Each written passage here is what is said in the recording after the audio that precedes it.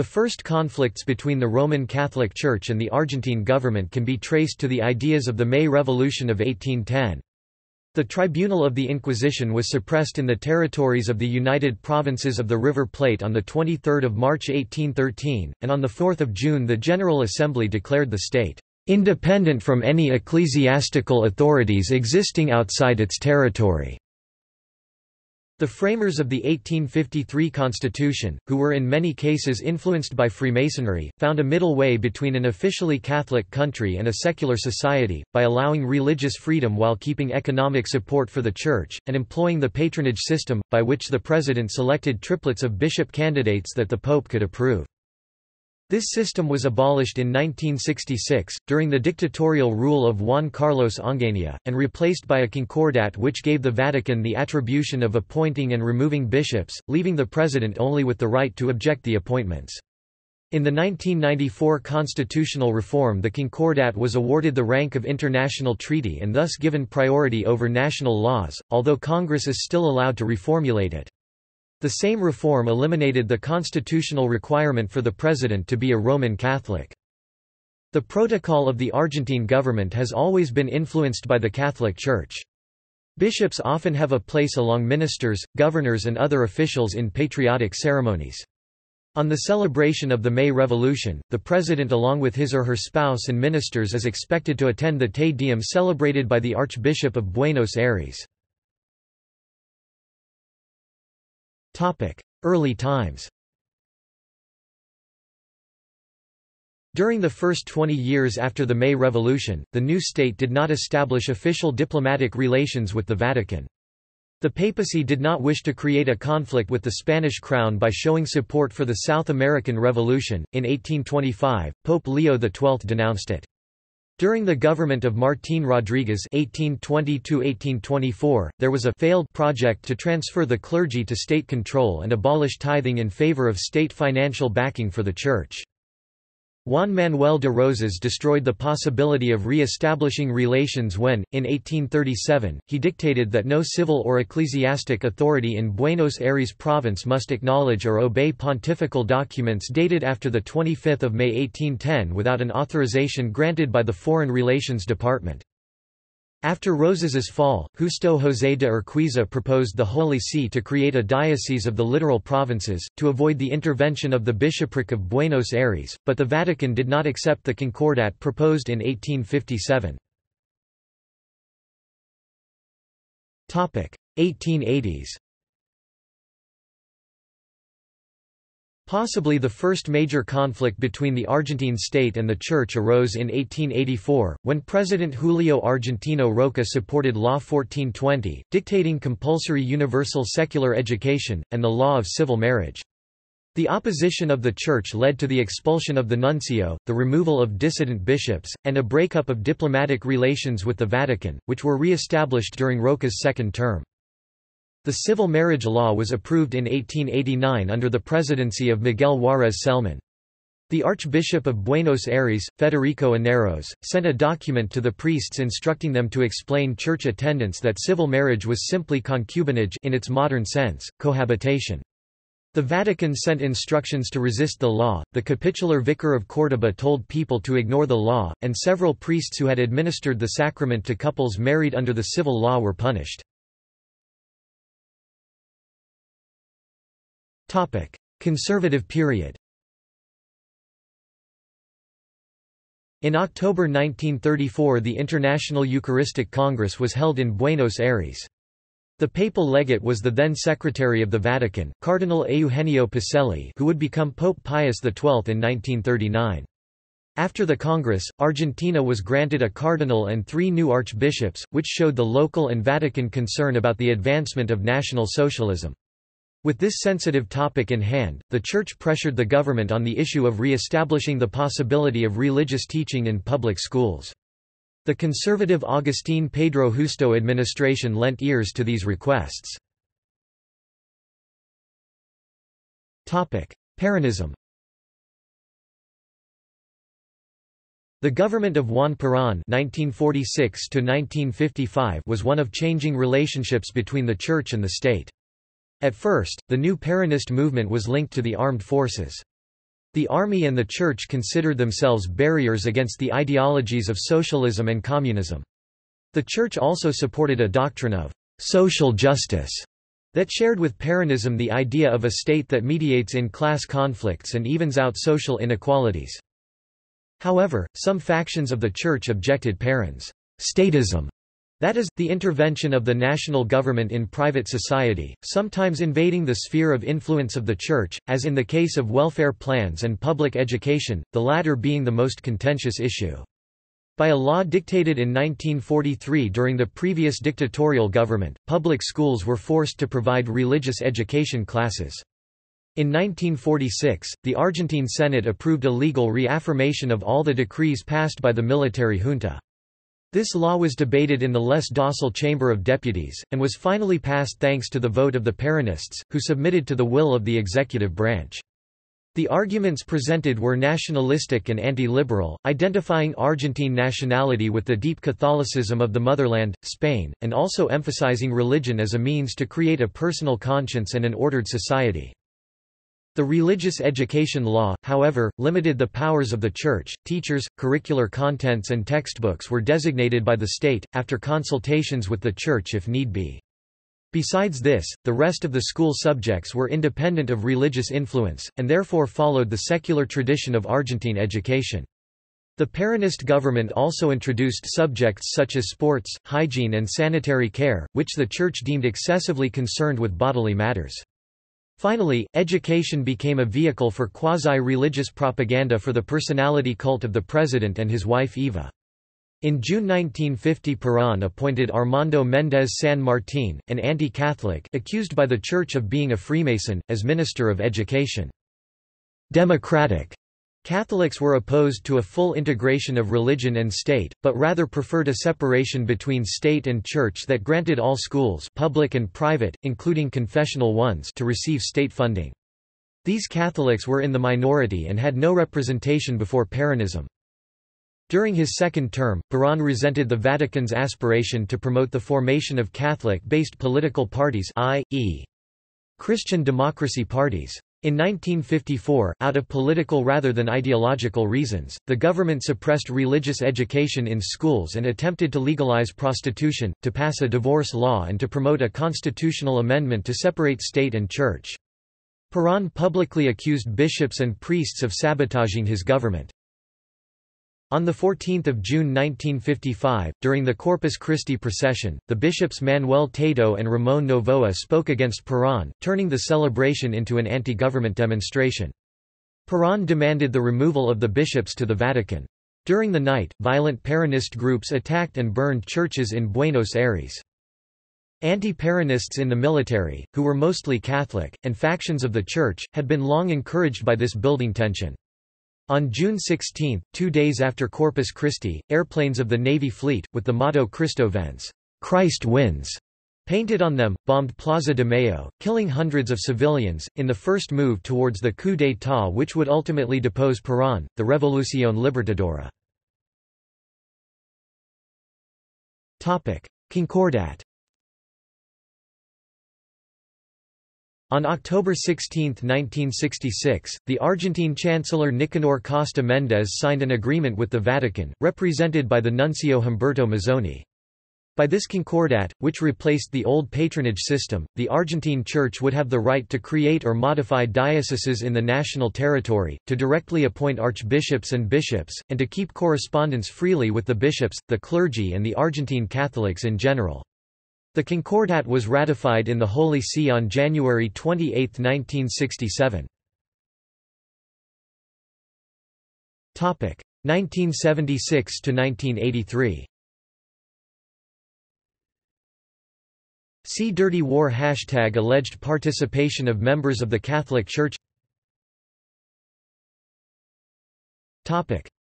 Since the return of democracy 1983. President Raúl Alfonsín (1983–1989) had a rough relationship with the Catholic Church.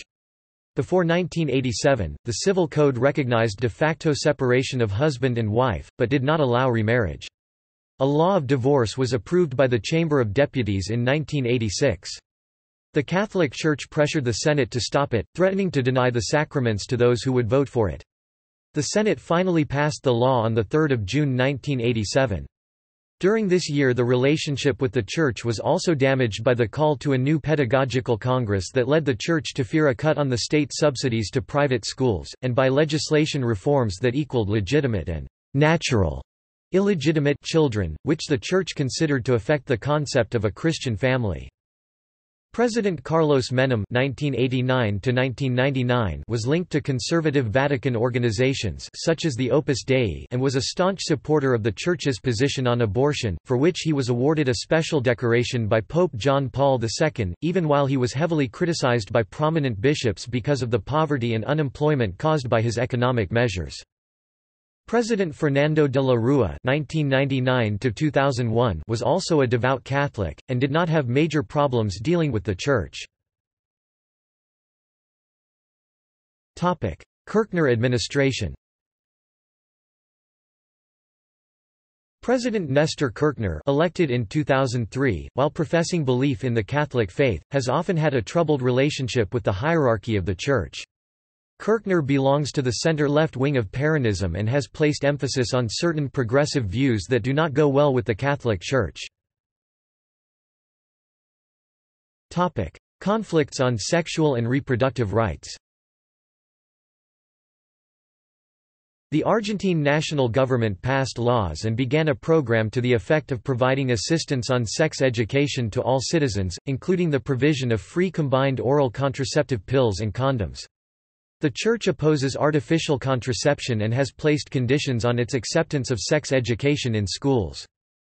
At the beginning of 2005, the Minister of Health, Ginés González García, made public his support for the legalization of abortion, and Kirchner's silence on the matter angered the Church. The military vicar Antonio Basoto expressed his disgust by paraphrasing Mark chapter 9 verse 42. "And whosoever shall cause one of these little ones that believe on me to stumble, it were better for him if a great millstone were hanged about his neck, and he were cast into the sea," and suggesting that González García should be given that treatment. Basoto was heavily criticized because this punishment echoes the infamous vuelos de la muerte, flights of death, whereby prisoners of the last military regime were thrown into the Atlantic from planes. The conflict escalated and caused the Argentine government to relieve Basoto from his job as the head of the military chaplains. This prompted accusations on the part of Catholic observers, also fueled by right-wing opposition leaders and media, that such actions threatened religious freedom.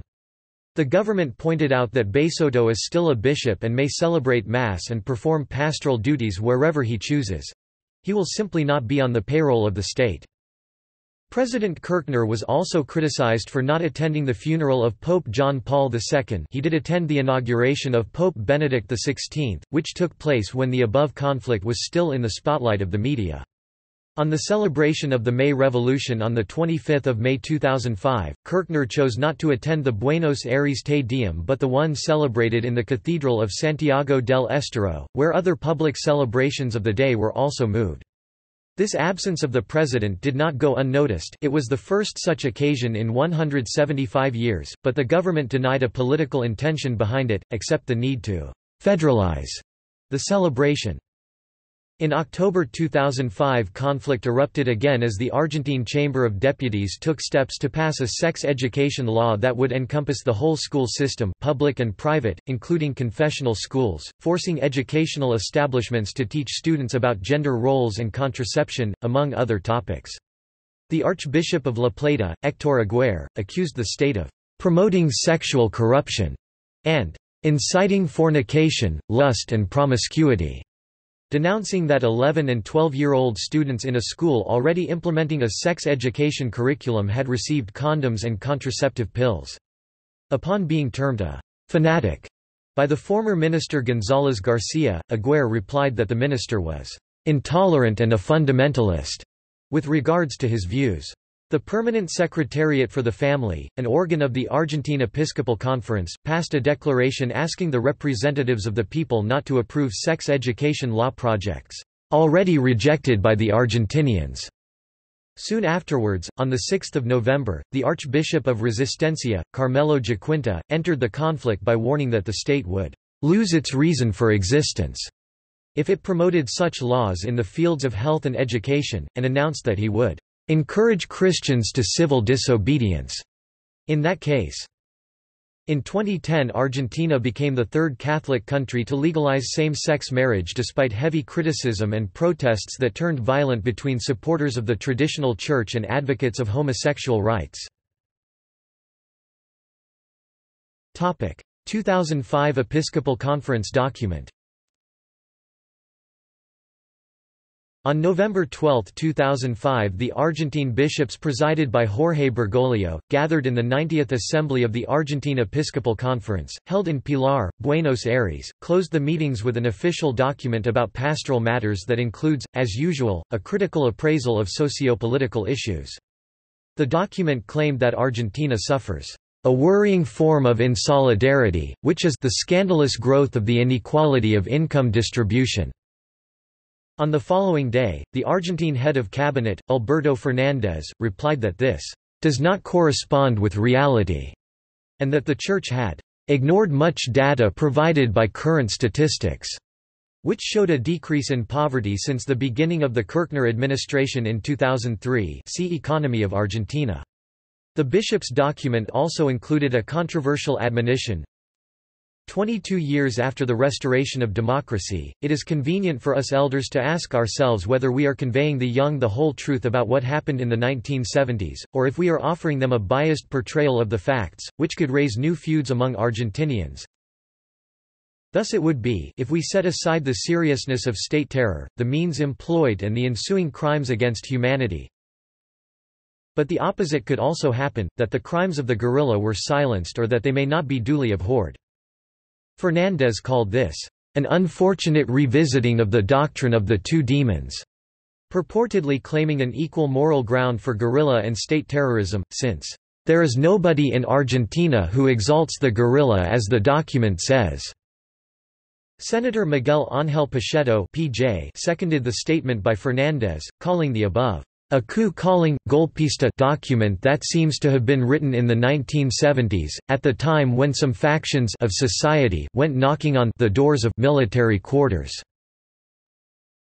President Kirchner himself replied on November 16, commenting that the statements of the Church look more like those of a political party, more like earthly affairs, than like the task they should be performing, and that the bishops were absolutely wrong in their diagnosis of the situation of the country. On the issue of the 1970s, Kirchner called attention on the many bishops who weren't there while children were disappearing, and who gave the sacrament of confession to torturers of the dirty war. Members of the opposition later qualified Kirchner as overgeneralizing, unjust, and intolerant. 2008 SALTA Law on Education. In December 2008, the legislature of Salta province passed a controversial law making the teaching of religion compulsory in both state and private schools. The move sparked outrage among religious minorities and human rights organizations, which called for a secular educational system. Governor Juan Manuel Urtubi, the proponent of the law, quickly pointed out that religious lessons would be oriented to all creeds, and that all students would take part, regardless of their beliefs. However, doubts remain about the legality of the measure, since it conflicts with the provincial constitution itself, which Urtubi helped write, when he was elected conventional constituent in 1998. Article 11 enshrines the secrecy of the citizen's faith, since it clearly states that no one must be asked what their religious beliefs are. Article 28, Section U also makes a statement, when it describes the objectives of the law, to provide religious instruction, which is part of the curriculum, and is to be taught during school time, taking into account parents' and/or tutors' beliefs, who will decide whether their children will attend such classes. Contents to be taught and teachers' qualifications will require approval by church authorities. References. In Spanish unless otherwise noted. Hernán Brinza. La Iglesia Católica Argentina se enfrenta al Estado. En guerra contra el laicismo. Susana Bianchi. Iglesia Católica y Peronismo, La cuestión de la enseñanza religiosa 1946–1955. Fortunato Malamachi. Política y Catolicismo en la Argentina del 2005. Historia General de las Relaciones Exteriores de la República Argentina. La oposición del nuncio papal Monseñor Matera a la Ley 1420 de Educación Común, laica y obligatoria. La Historia Argentina Reciente, desde Ilia hasta Menem. News sources. La Capital, 18 February 2005. El Obispo Castrense sugirió que «tiran al mar» al Ministro de Salud. Pagina, 12, 19 February 2005. Maris. Que lo tiran al mar. Pagina, 12, 3 November 2005. No legislares cuando de sexo se trate. La Nación, 4 November 2005. Aguirre, Arzobispo de la Plata, acusó a Ginés González García de intolerante. La Nación, 7 November 2005. Jaquinta dijo que llamaría a la desobediencia civil. And follow-ups. Pagina, 12, 14 November 2005. Poco feliz y poco realista. La Nación, 14 November 2005. Réplica del gobierno a la Iglesia Católica. La Nación, 17 November 2005. Dura respuesta de Kirchner a los obispos. La Nación, 17 November 2005. La oposición calificó al presidente de injusto y intolerante. References